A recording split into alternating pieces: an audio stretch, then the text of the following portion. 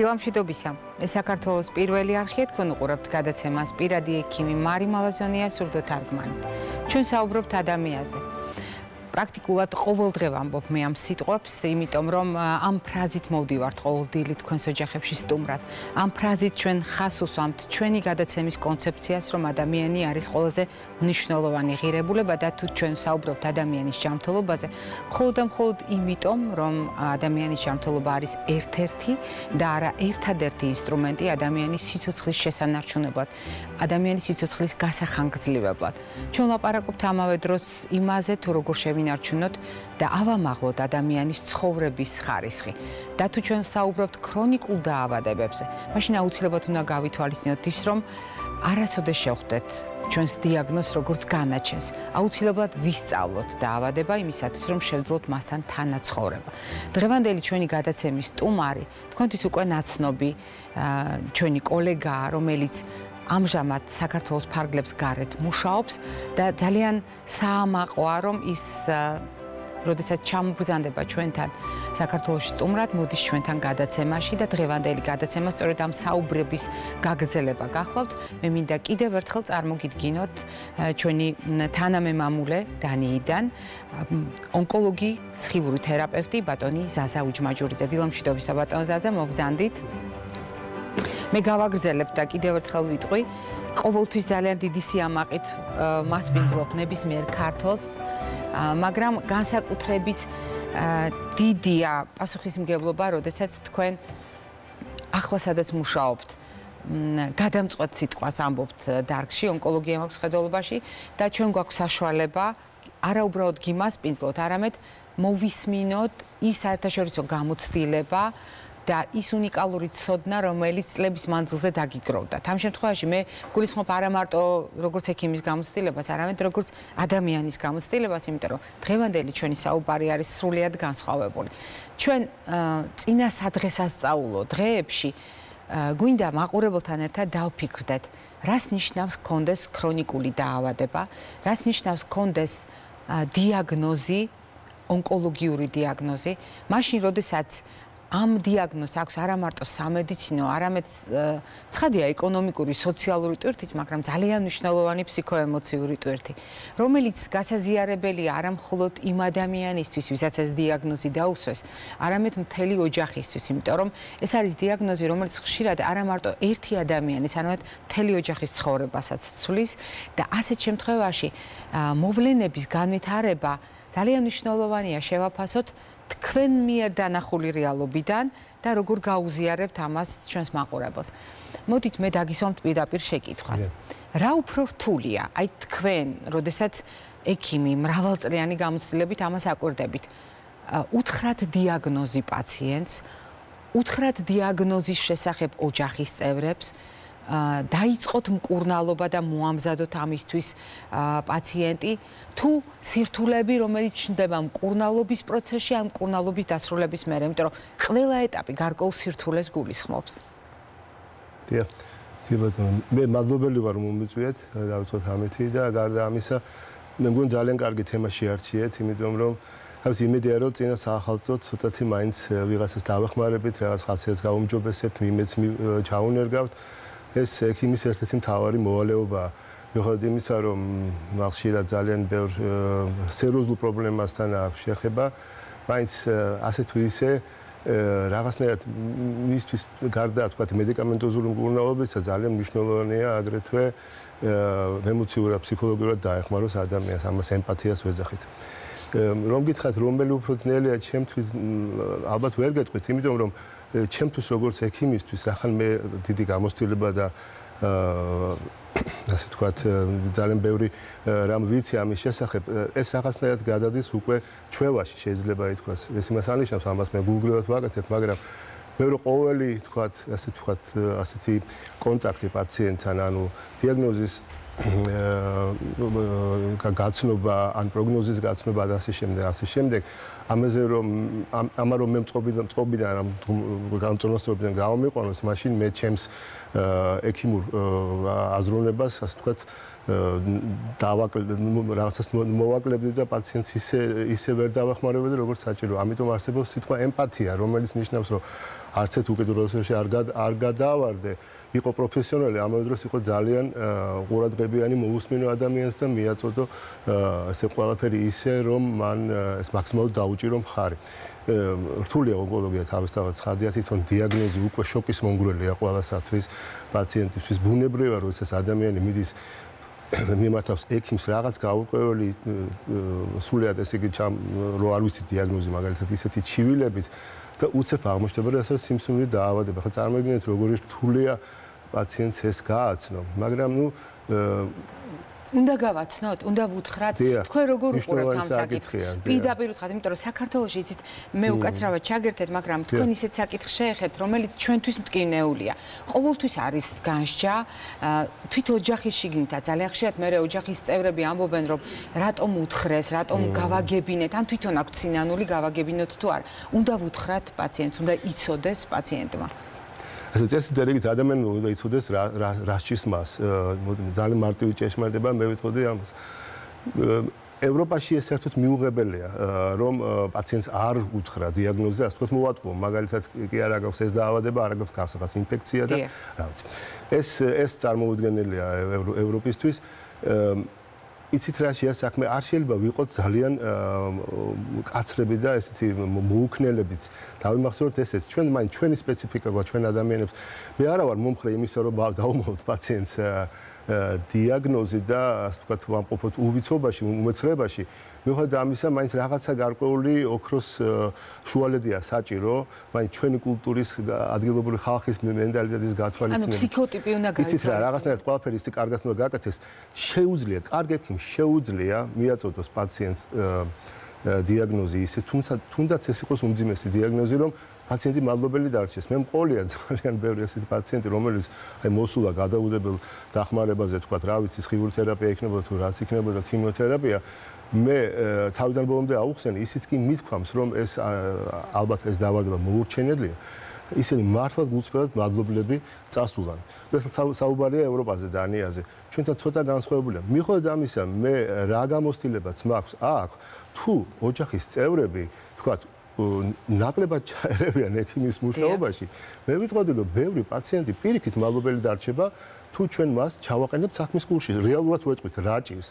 და რას უნდა ელოდეს, იმიტომ რომ ადამიანს აქვს ეს ღმერთისგან ბოძებული დამოუკიდებლად თავისუფლების ნიჭი. ამის წართმევა არ შეიძლება მას მოექცე როგორც რაღაცა სათამაშოს, ხო მართალია, მას უნდა მოექცე ისე როგორც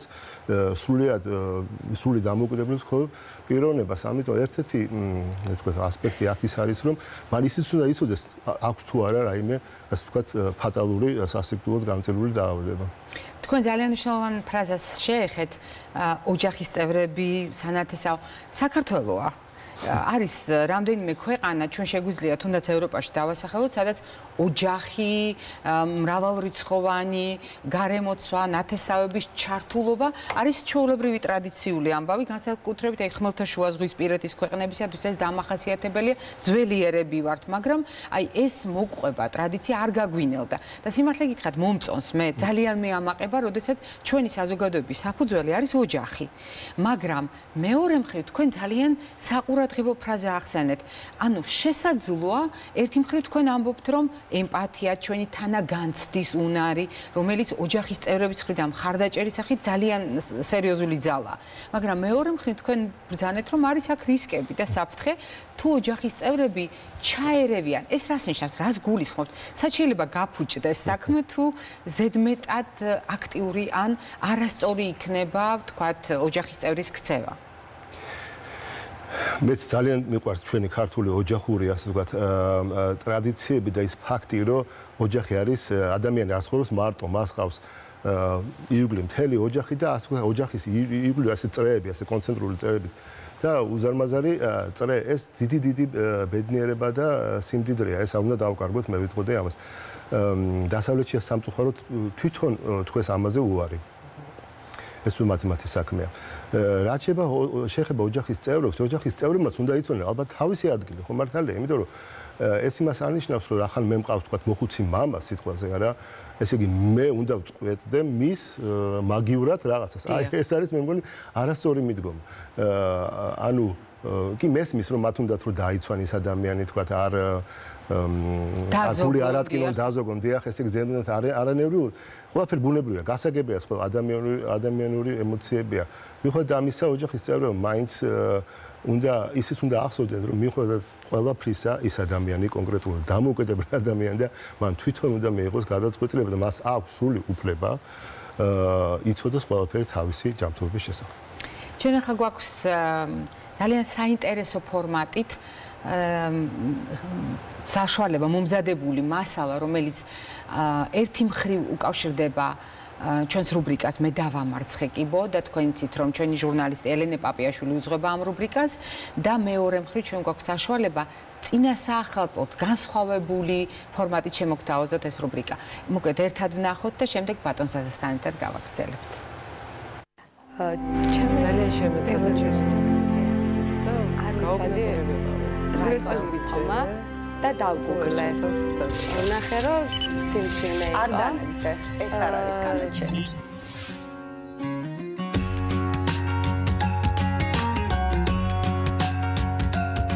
ჩემი ყოველდღიურობა ეს არის ონკოპაციენტებთან ურთიერთობა. ჩემი დიაგნოზის მერე მუშაობ წლების განმავლობაში ონკოპაციენტებთან და ვფიქრობ, რომ ახალი წელი იმდენად მნიშვნელოვანი და დატვირთული იქნება კეთილის საქმეებით. ჩვენთან უკვე აღარ არის განსხვავება პაციენტი, ყოფილი პაციენტი, ჩვენ ერთი გუნდი ვართ, ერთი მთლიანი ოჯახი.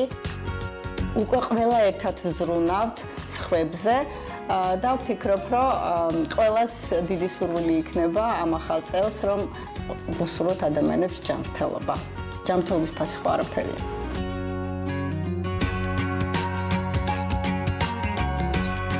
ყოველი ახალი წელი არის ახალი ნაჩუქარი დღე და წელი და თვე და ყველაფერი ნაჩუქარია უფლისგან და ეს უნდა სწორედ დავინახოთ. ნუ თავარი არის ოჯახი და ოჯახის წევრები, რა თქმა უნდა.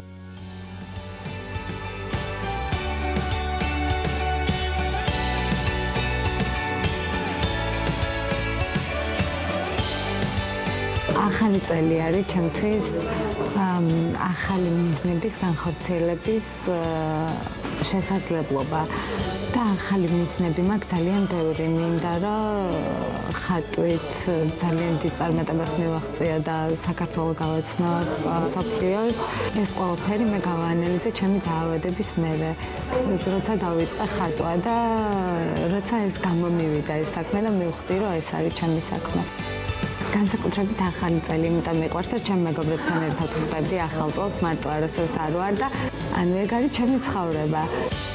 ყოველი დღე მიხარია ჩემი მეგობრების გამო და რა თქმა უნდა ხატვის გამო.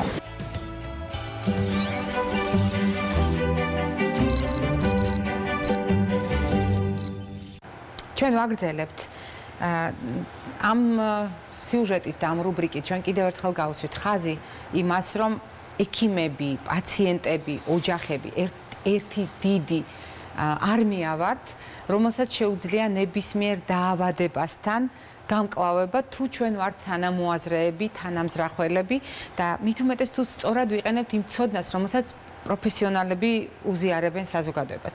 მე დღეს კვების ზონაში მინდა რამდენიმე ძალიან მნიშვნელოვან საკითხს შევეხო. პირველი ჩვენ საზოგადოებაში სამწუხაროდ არასწორად დამკვიდრდა აზრი მე ვერ გეტყვით რომ ამას შეუწყეთ ხელი პირიქით ყოველთვის ამის საწინააღმდეგოდ ვამბობდით მაგრამ მე ეჭვი მაქვს რომ ინტერნეტ სივრცეში გავრცელებული ზოგიერთი ინფორმაცია ხელს გვიშლის არასოდეს ისარგებლოთ მზა დიეტებით არასოდეს ისარგებლოთ მზა რეკომენდაციებით იმიტომ რომ უნივერსალური რეკომენდაცია არ არსებობს კვებაში და ჩვენ ყოველთვის იმას ვუსვამთ ხალხს, ბატონო ზაზა, თქვენი სტუმრობის პერიოდში, რომ ადამიანი არის უნიკალური, განსაკუთრებული, ერთადერთი და განუმეორებელი. არ შეიძლება თუნდაც თქვენ დიაგნოზში წაიკითხოთ ერთი და იგივე ონკოლოგიური პრობლემა. მიუხედავად ამისა, მიდგომა კვებითი არის განსხვავებული, იმიტომ რომ ბევრ ფაქტორს ერთდროულად ვითვალისწინებთ. შესაბამისად, არა იყოთ ასეთი მზა რეცეპტები, განსაკუთრებით თუ ერთი კატეგორია უკიდურესად ლიბერალურია, გვეუბნება რაც გინდათ, როგორც გინდათ, ისე მოიხმარეთ და მეორე კატეგორია გვეუბნება ყველაფერი შევზღუდოთ. ასეთი მიდგომა, ორი უკიდურესი მიდგომა ცუდია, აი როგორც ბავშვთა აღზრდაში. გნებავთ იყოს ეს ავტორიტარული, როდესაც ბავშვი მხოლოდ დასჯის ობიექტია, ან როდესაც ზედმეტად მიშვებულია, აი როგორც საქართველოში ამბობენ ხოლმე, ორივე უკიდურესობა ცუდია და ავტორიტეტული მიდგომა ყველაზე კარგია. რას გულისხმობს ეს სწორი მიდგომა? პირველ რიგში, რა თქმა უნდა, ვითვალისწინებთ, რა თქვა ონკოლოგმა, რა ფაზაშია მკურნალობა და რა საჭიროებები აქვს ორგანიზმს. მაგალითად, თუ ინტენსიურად კარგავს რომელიღაცა სტადიაზე ცილას, ჩვენ ვცდილობთ ეს კვებაში გავითვალისწინოთ და მივაწოდოთ ორგანიზმს ადვილად შეთვისებადი ცილები. მაგალითად, თუ ჩვენ გვაქვს მკურნალობის პროცესში დისბიოცენოზი, ანუ ნაწლავის ნორმალური ფლორა, კანის ნორმალური ფლორა, საშოსი არ აქვს მნიშვნელობა სასუნთქის სისტემის დაირღვა, წონასწორობა. აუცილებლად ვცდილობთ ისეთი პროდუქტები მივაშველოთ, რომელიც ცილითაც ავსებს და მეორე მხრივ ვცდილობთ აღადგინოს ნორმალური ჯანსაღი ფლორა ჩვენი მეგობარი ბაქტერიების სასარგებლოდ.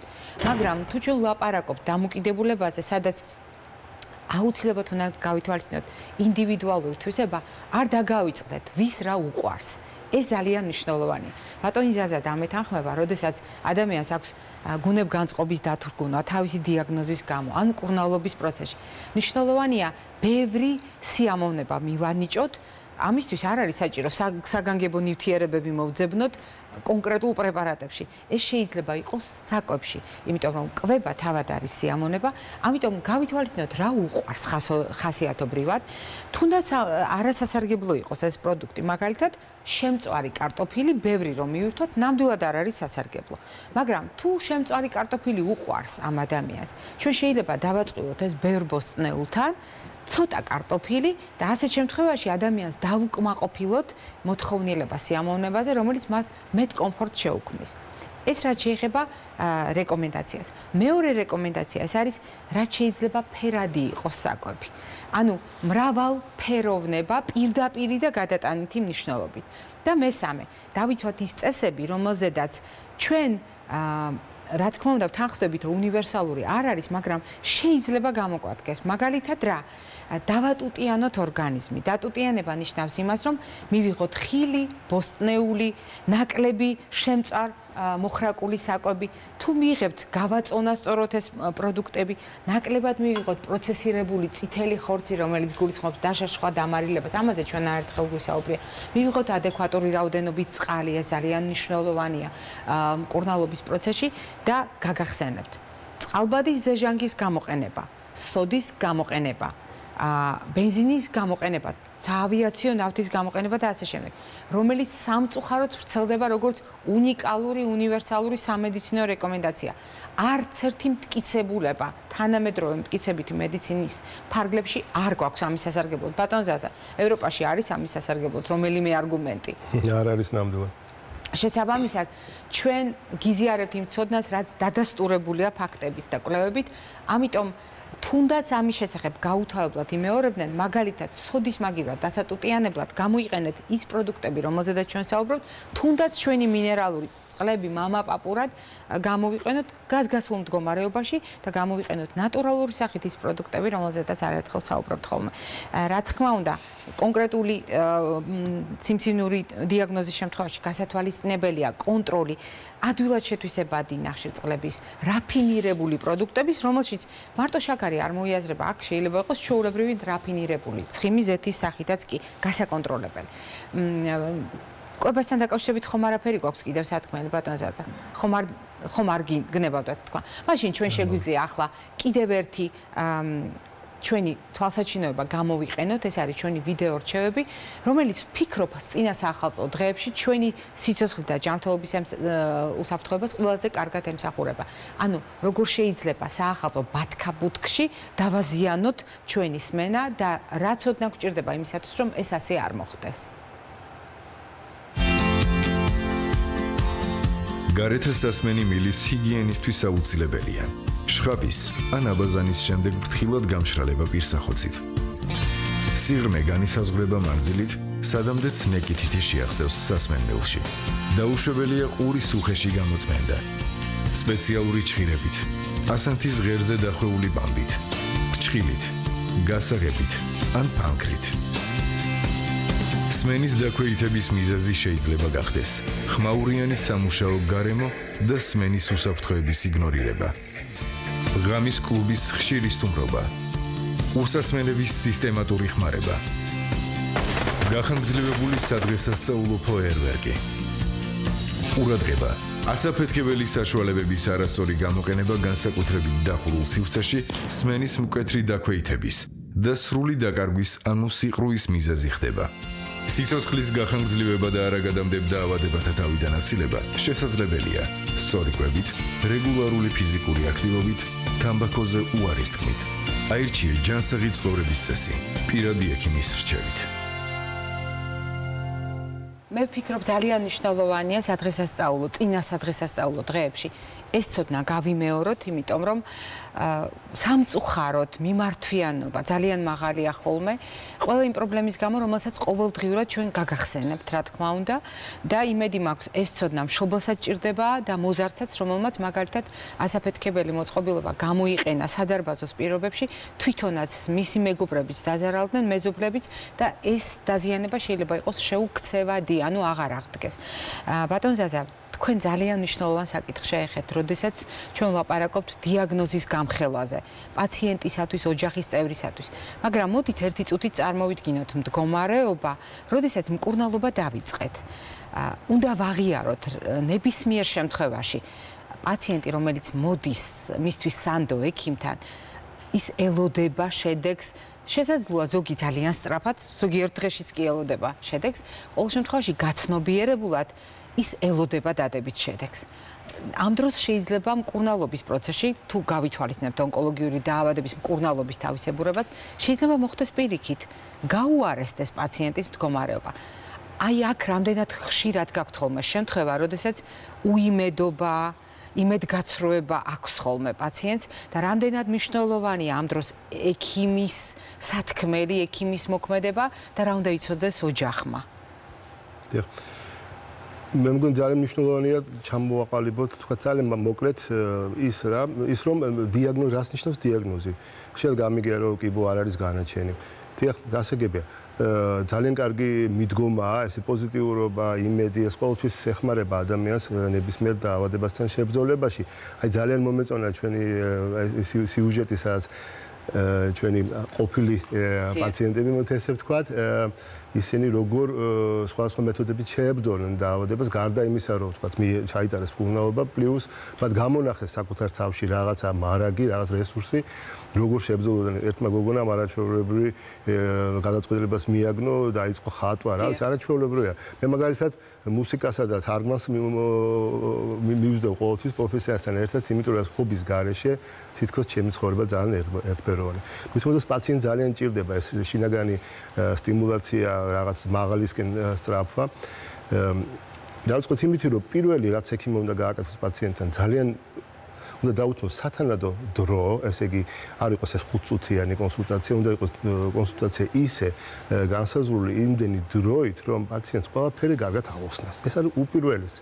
ითის იწყება ყველაფერი, იმიტომ რომ ხშირად არ არის კიბო განაჩენი, მაგრამ ხშირად სამწუხაროდ არის განაჩენი. მაგრამ ყველაფერი ამას უნდა ძალიან საფუძვლად გავლა პაციენტთან და თუნდაც მის ოჯახთან და ახლობლებთან ერთად. ამიტომ უნდა დაისახოს ერთობლივი გეგმა. თუ არის ზოგჯერ არც აქვს შოთეშოვის აზრი ბრძოლას, ეს იშვიათი შემთხვევებია, თუმცა რა ვიცი, ძნელი სათქმელია რა არის იშვიათი, მაგრამ ყოველ შემთხვევაში ყველაფერი კარგად უნდა აიწონოს, იმიტომ რომ როცა საჭიროა ბრძოლა, უნდა ვიცოდეთ ზოგჯერ ქიმიოთერაპია, სხივური თერაპია კეთება ფაქტობრივად პროფილაქტიკურად და ასე შემდეგ. ანუ ზოგჯერ არის დაავადება ძალიან რთულ სტადიაში და ჩვენ გვაქვს იმედი, რომ უნდა ვიცოდეთ რას მივაღწევთ კურნალობით. ესაც პაციენტს უნდა აუხსნათ და ის ელოდება თქვენ როგორც თქვით, შედეგს ბუნებრივია. სასწაულს არავინ ისე არ ველოდებით რეალურად სიმართლე რო გითხრათ, თუმცა მოდით არავინ არ გამორიცხოს. ხშირ ყველაფერი ხდება ხოლმე. არასოდეს არ თქვა არასოდეს. ეს კარგად დაიმახსოვროს ყველა, მათ შორის ექიმებმაც. თუმცა არავინ არ უნდა დააიმედოთ ყველად. როცა კურნალობის შედეგი არ არის ისეთი, როგორცაც ველოდებით, აქაც ექიმის დიდი ხელოვნება, როგორ მიაწოდოს ეს ადამიანს, როგორ აუხსნას, როგორ აჩვენოს ის თუ არის თუ არა უკეთესი, არის სხვა თქვათ ჩარევები, რის გაკეთება შეიძლება, რას აქვს აზრი, რას არ აქვს აზრი, ასე შემდეგ. ასე თქვათ პაციენტთან ერთად უნდა დაისახოს მუდმივ პარალელურად უნდა მივდიოდეთ პაციენტთან. მათ შორის უკაცრავად ისეთ საინტერესო ფრაზას იყენებთ ახლა თქვენ გამოიყენეთ საუბრის დროს რომ მე აუცილებლად უნდა დაგისვათ კითხვა.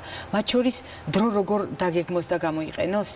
ამაზეც შეიძლება ეს ძალიან მნიშვნელოვანია, იცით რა, ალბათ ფილმებში გინახავთ ვიღაცა, აჰა, ეს სასიკვდილო განაჩენა, მაშინ იქნება, თქვათ, ანდერძიც კი დავწერო, ზოგადად თქვათ, ეს ასე არ მინდა რომ გავიგოთ, მაგრამ ყველაფერი გასათვალისწინებელია, დიახ.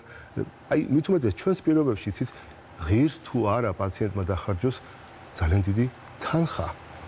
თუ შედეგი არ იქნება ის, ესეც ხო უნდა და ამაზე ასე თქვათ, ეს ეგრეთ წოდებული სოციალური თუ ეკონომიური მრჩეველის როლში შეიძლება გამოვიდეს ექიმი ჩვენს პირობებში, საქართველოს პირობებში, იმიტომ რომ გუნაობა ძალიან დიდ თანხებთან არის დაკავშირებული. მით უმეტეს ღირს თუ არა უცხოეთში წასვლა და ასე შემდეგ. აი ძალიან ბევრი დამატებითი ფუნქცია აქვს კიდე ექიმს სხვადასხვა საქართველოში ადგილობრივი სპეციფიკიდან გამომდინარე. ბატონ ზაზა, მაყურებელი გველოდება. მოდით უპასუხოთ დილამშვიდობისა, გისმენთ. დილამშვიდობისა. ესე კითხვა მაქვს, მაქვს ფიბროზული წარმონაქმნები. დიახ. კურნალობას მან შედეგი არ ჰქონდა. არაფერი საშიში არ არის, უნდა დაველოდოთ 6 თვეში ერთხელ ვიკეთებ პროფილაქტიკას. მაუნიტორები არ მაქვს, უბრალოდ მაინტერესებს რაიმე თუ შეიძლება საპროფილაქტიკოდ გავაკეთოთ. ეს ის ოპერაცია წინასწარ ვერ გავიკეთებ, მაგრამ რა შეიძლება რომ გავაკეთო, როგორ უნდა მოვიქცე, რომ დავუშვათ მოლოდინში არ იყო ყოველთვის ცუდი. კი ბატონო. მადლობა შეკითხვისთვის. დიახ. საბედნიეროდ თქვენ ონკოლოგიური დაავადება არ გჭირთ და უნდა შეასრულოთ ის, რასაც ექიმი გირჩევთ და იაროთ ასე დაკვირვებაზე.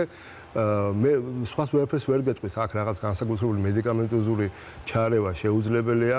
ალბათ სრულიად უსაფუძვლო იქნება თქვა წინასწარ პროფილაქტიკური ოპერაციის გაკეთებაც. ამიტომ რაღაცნაირად საკუთარ თავში უნდა ჩამოყალიბდეთ. ეს არ არის ისეთი ასე ვთქვათ საგანგაშო არაფერი, მაგრამ იარეთ იმ დანიშნულ კვლევებზე და წარმატებებს გისურვებთ. მე მგონი მეტი არაფერი რაღაცნაირად უნდა შეგუოთ ამას, მაგრამ აქ არაფერი საგანგაშოს ვერ ხედავ მე. მე დაუბრუნდები თემას, თქვენ საუბრობთ იმაზე, თუ როგორი სწორი აღქმა დიაგნოზის და რა მნიშვნელობა აქვს ამ დიაგნოზის განჭვრეტას პერსპექტივაში იმისათვის, რომ დაიგეგმოს პაციენტთან ერთადაც, ოჯახის წევრებთან ერთადაც, როგორ მოქმედებთ. მაგრამ ამავე დროს, აი, იქ სადაც გვაქვს იმედგაცრუება, მე აუცილებლად უნდა ვახსენო წინა საახალწლო დღეებში ადამიანებისათვის გუნებგანწყობის აწევა, მომავლის მიმართ იმედიანი განწყობა ბუნებრივია, ყოველთვის ახლავს ხოლმე ახალ წელს და რამდენად მნიშვნელოვანია ჩვენ ოჯახის შიგნით მოვძებნოთ რესურსი და ძალა იმისათვის, რომ დიაგნოზის მიუხედავად სწორად დავაწყოთ ურთიერთობა. იმიტომ რომ მოდით ვაღიაროთ, არის ხოლმე შემთხვევა, როდესაც ვზოგავთ, არ ჩავთავთ იგივე ოჯახურ სამზადიში, ან ცდილობთ რაღაცნაირად მაქსიმალურად დავზოგოთ და თითქოს უფრო განმარტოვებულია ეს ადამიანი, უფრო გარიყულია და აი ამ პროცესებისაგან არის გამიჯნული თავის დაუნებურად. და მეორე მხრივ, აი იმ კითხვას მინდა დაუბრუნდე, იმიტომ რომ ძალიან ბევრ ადამიანს აქვს ეს კითხვა. თუ კურნალობა მიდის კარგად, ექიმი აფასებს, რომ კარგად მიდის პროცესი, მაგრამ თვით გრძნობა პაციენტის იმ დროს არ არის მაინც და მაინც კარგი. როგორ უნდა მოახერხოს, თქვათ, ოჯახმა, რა სახით, თქვენ კარგი მაგალითი მოიყვანეთ, როდესაც გოგონამ ჩვენი სიუჟეტის გმირმა, არაჩვეულებრივმა ქალბატონმა ხატვა დაიწყო, გატაცება გაუჩნდა და ცხოვრებისეული ინტერესი ახალი. მაგრამ ოჯახის როლი ამ დროს რამდენად მნიშვნელოვანია და რა შეუძლია ოჯახმა გააკეთოს ამისათვის? ოჯახს შეუძლია ძალიან ბევრი რამის გააკეთება, იმიტომ რომ პაციენტი ჭირდება მაქსიმალური დახმარება ყველასგან. და მით უმეტეს ყველაზე ახლო ადამიანები, როგორც ესე ოჯახის წევრები არიან, თავისთავად ცხადია. პაციენტისთვის საერთოდ სიმსივნური დაავადება იწვევს არა მხოლოდ თქვათ ფიზიკურ ცვლილებებს ადამიანის ორგანიზმში და ასევე ქიმიოთერაპია ან სხივური თერაპია მათაც თავიანთი გვერდითი მოვლენები ახლავს, რაც ასუსტებს, აძაბუნებს ადამიანს ზოგ შემთხვევაში და ასე შემდეგ. ასევე იწვევს გარკვეულად სოციალურად გარიყვას შეიძლება ითქვას, გააჩნია სხვა ხარისხით ბუნებრივია. ანუ მას მაგალითად არ შეუძლია მონაწილეობა მიიღოს ოჯახურ თქვათ რაღაც დასასწაულებში და ასე შემდეგ, თუმცა წავიდეს როგორც ადრე აკეთებდა და ასე შემდეგ. მაქსიმალურად უნდა დაეხმაროს ოჯახი, რა თქმა უნდა. საქართველოში ეს რაღაცნაირად ბუნებით მოგზდევს, ეს ძალიან მიხარია. ყველა ასე ვთქვათ თავზე დაკანკალებს, სამოწყოფოში ყველა უნდა მოგაკითხოს თუ არა და რაღაც შეიძლება ნაწყენი დარჩეს, რატო არ მოვიდა. თუმცა სულად არ არის შეიძლება. ეს კარგია? რატომაც არ არის კარგი, ჩვენი ქართული ტრადიციებია რა, აი ამას უნდა დავკარგავთ რა. დიდი თხოვნა ყველა. იმიტომ რომ ყოველთვის არის ხოლმე ამაზე დავა, რომ რაღაცა ზედმეტად ვიცით, მაგრამ აღმოჩნდა რომ სამედიცინო თვალსაზრისითაც კარგია, როდესაც ერთმანეთს ვეფერებით, ვესიყვარულებით თავს დავკანკალებთ, ეს არის უკეთესი, ვიდრე ვეჩხუბებით, ვუბრაზდებით, ერთმანეთს მივატოვებთ. ოჯახის წევრებმა დიახ, არა, გეთახმებით, ესე იგი ეს ოჯახური ეს თქვა კავშირები, ეს ქსელი, რაც ებმება, არა მხოლოდ ოჯახური და ათესაური მეგობრული, ზოგჯერ მთელ თბილისს იცნობს ადამიანი, ხო? აი ეს ყველაფერი ძალიან ეს ასოცლებს ადამიანს, ხო მართალია. გარდა ამისა, ეხლა 1000 ფიზიკურად, ემოციურად, სხვადასხვანაირად შეუძლია ოჯახს დაეხმაროს, პაციენტს ყველანაირი დახმარება ჭირდება და ნუ რა თქმა უნდა, იქაც რაღაც გარკვეული მოსაძებნია გარკვეული ზღვარიც, რაღაც ზღვარის მერე ადამიანსაც უნდა მიეცეს განმარტოების საშუალება. ესეც დავიმახსოვროთ, ზოგჯერ ამის საშუალება საქართველოში არ გვაძლევენ მეგობრები. ათესაებით. ესე ჩვენი ტკბილი ტრადიციაა, ასე თქვა. ცუდი გაგებით არ ვამბობ ამას, მაგრამ რა ვიცი. მაგრამ უნდა გავითვალისწინოთ. მაინც გავითვალისწინოთ. ახლა გვაქვს კიდევ ერთი მოკლე ვიდეო რჩევების ნაკრები, რომელიც თუ წეღანს მენაზე ვისაუბრეთ, ახლა კიდევ ერთ გრძნობათა ორგანოს უკავშირდება, მოდით ერთად ვნახოთ და მოვისმინოთ, გავიხსენოთ, რა რისკები ახლავს ახალ წელს, ისეთი, რომლის თავიდან აცილება ცოდნით შეგვიძლია. მხედველობის უსაფრთხოების წესები. მშობლების საყურადღებოდ. სადღესასწაულო დღეებში სხეულის დაზიანების რიცხვი იზრდება. 15 წლამდე ასაკის ბავშვებში ახალ წელს მიღებული ტრავმების 19% თვალის დაზიანებებია, 36% კიდურების. განსაკუთრებით ხელის მტევნის და თითების დაზიანება. ამიტომ არ დაუშვათ, რომ თქვენმა შვილებმა დამოუკიდებლად შეიძინონ და გამოიყენონ ასაფეთქებელი საშუალებები. არ დაკარგოთ დრო. თვალში ბლაგვის საგნის მოხვედრის, შუშხუნებით ან მაშხალებით თვალის მექანიკური ტრავმის შემთხვევაში. თვალის თერმული და ქიმიური დამწრობის დროს აუცილებელია თვალის გამორეცხვა გამდინარე წყლით და ექიმთან კონსულტაცია. თუ წვეულებაზე წასასვლელად თვალის ფერის შეცვლა და წამწამების დაგრძელება გადაწყვიტეთ, მოხმარების წესებს გაეცანით მანამ, ვიდრე ქუთუთოებზე წებოს წაისვამთ და წამწამებს დაიგრავთ. მიაქციეთ ყურადღება. ფერადი ლინზები მხოლოდ ჯანმრთელი თვალისთვისაა. ფერადი ლინზების გამოყენების ხანგრძლივობა და ვარგისიანობის ვადა შეზღუდულია. სიცოცხლის გახანგრძლივება და არაგადამდებ დაავადებათა თავიდან აცილება შესაძლებელია. სწორი კვებით, რეგულარული ფიზიკური აქტივობით, თამბაქოზე უარის თქმით. აირჩიე ჯანსაღი ცხოვრების წესი. პირადი ექიმის რჩევით. მე იმედი მაქვს ამ რეკომენდაციებს თქვენ გაითვალისწინებთ, მით უფრო რომ ამ რეკომენდაციებს ვამზადებთ ჩვენ, ყოველი ფრაზის მიღმა არის მტკიცებითი მედიცინით დადასტურებული ცოდნა და ის სტატისტიკას, რომელიც მოყვანილი იყო ამ შემთხვევაში, არის ძალიან დასაფიქრებელი და გაგახსენებთ, ასეთ მოწყობილობებს ბავშვები თვითონ არ ყიდულობენ დამოუკიდებლად, თუ ჩვენ მათ არ მივეცით ერთი თანხა ამისათვის და მეორე თუ არ შევუძინეთ ჩვენ. შვილებთან ნებისმიერ ასაკში შესაძლოა საუბარი და ალტერნატიული თავშესაქცევის უფრო საზეიმო განწყობისათვის სხვა ელემენტების შემოტანა, ვიდრე იმ ელემენტებისა, რომელიც ბავშვს დააზიანებს და საბედისწერო ტრავმას მიაყენებს. ბატონ ზაზა, ვიდრე დავასრულებ ჩვენ საუბარს, რა კი წინა საახალწლო გადაცემა ჩვენი ცოტა განსხვავებულია და ონკოლოგიურ რუბრიკებს ამით ვაჯამებთ. მინდა გკითხოთ, როგორ ხდება ზოგადად დარგი ახალ წელს, იმიტომ რომ ონკოლოგია ვითარდება, ონკოლოგია წინ მიდის და ახალი წლის დადგომა ნიშნავს რომ უფრო მეტი იმედით ვუყურებთ ჩვენ მომავალს. ეს იმას ნიშნავს, რომ გქონდა რაღაცა სიახლე, რომელმაც ერთი ნაბიჯით კიდევ უფრო წინ წაგწია. მე ვგულისხმობ ამ შემთხვევაში დარგს და ვგულისხმობ ონკოლოგიას. რა მოხდა ისეთი და რას ველოდებით კიდევ ახალს, რომელიც ადამიანების სიცოცხლის შენარჩუნებისთვის და ცხოვრების ხარისხის გაუმჯობესებისთვის იქნება? ეს წელიო შევაჯამოთ, ესე იგი ყველაზე დიდი მიღწევები მაინც ხდება ეგრეთ წოდებული იმუნოთერაპიის მხრივ. მართლაც საინტერესო შედეგებია. მაგალითად, ფილტვის კიბოს მეოთხე სტადიაზე გადარჩენა 5 წლიანი იყო დაახლოებით 5%. ეხლა ის პაციენტები, რომელიც იღებენ იმუნოთერაპიას, მათი 25-ზე და 50%-მდეც კი შეიძლება ავიდეს მათი გადარჩენა 5 წლიანი. ეს ძალიან დიდი ციფრია. ძალიან დიდი ციფრია, უნდა ითქვას, რომ ძალიან ბევრ პაციენტზე მუშაობს გარკვეული იმუნოთერაპიის პრეპარატები, რომელიც ის რას აკეთებს, თუ როცა სიმსივნე აქვს ადამიანს, მისი იმუნური სისტემა იმდენად დაბნეულია, მას გადაკეტილია გარკვეული თავდაცვის მექანიზმები. აი ზუსტად იმ მექანიზმების ჩართვა ხდება ამით, გამიგეთ? ნუ ასე ანუ ორგანიზმი თვითონ იძენს ისე ხელახლა უნარს შეებრძოლოს. დიახ, ძალიან საინტერესოა ეს სრულად ახალი მიდგომა. ადრე იყო სხვა ტიპის მიდგომები იმუნოთერაპიის, რომელიც ნაკლებად გამოიყენება, მაგრამ ახლა ეს საკმაოდ დიდ ეს გვაძლევს საბაბს, უბრალოდ საფუძველს რომ ვიფიქროთ, შემდეგი წელი უფრო წარმატებული იქნება და მომავალში შეიცვლება კიდევ ბევრი რამ ონკოლოგიაში. მე ვიტყოდი რომ დიახ, მე პირადად მაძლევს და ასევე დარწმუნებული ძალიან ბევრ ჩემს კოლეგას. აქ პრობლემა ცოტა მისასწომობაშია, დიახ, ძალიან ძვირი პრეპარატებია.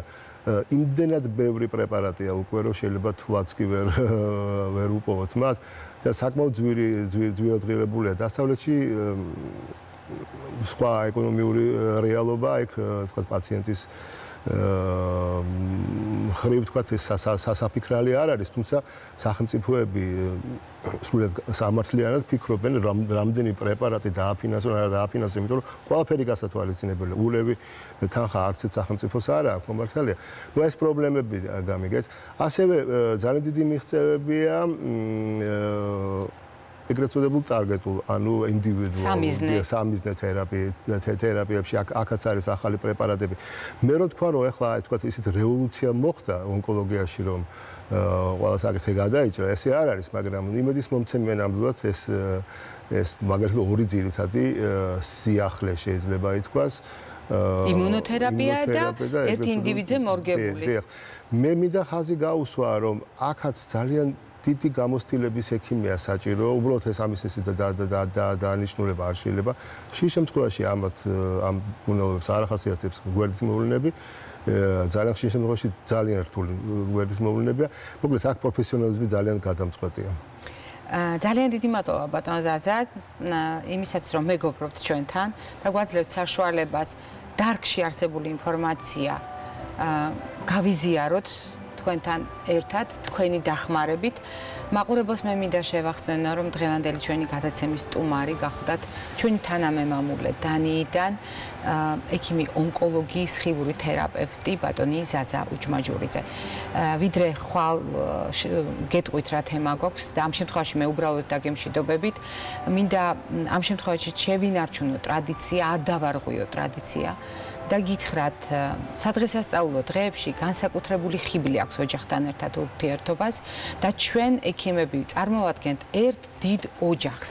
მიუხედავად იმისა, რომელ ქვეყანაში ვმუშაობთ, რა ეთნიკური ჯგუფის ადამიანებთან გვაქვს საქმე, ჩვენ ექიმები ხალათით და ხალათის გარეშე ვაკეთებთ ჩვენ საქმეს, გვიყვარს ჩვენი ქვეყანა და ამიტომ განსაკუთრებით ერთსულოვნები ვართ, მაშინ როდესაც მხარს უჭერთ და სოლიდარობას უცხადებთ ჩვენს კოლეგას, ბატონ ვაჟა გაფრინდაშვილს, რომელიც ამჟამად ტყვეობაშია და ძალიან დიდ იმედს ვიტოვებთ, რომ მასაც მიეცემა საშუალება ახალი წლის სიხარული გაიზიაროს თავის ოჯახთან ერთად. ნახვამდის დღეგრძელობას გისურვებთ.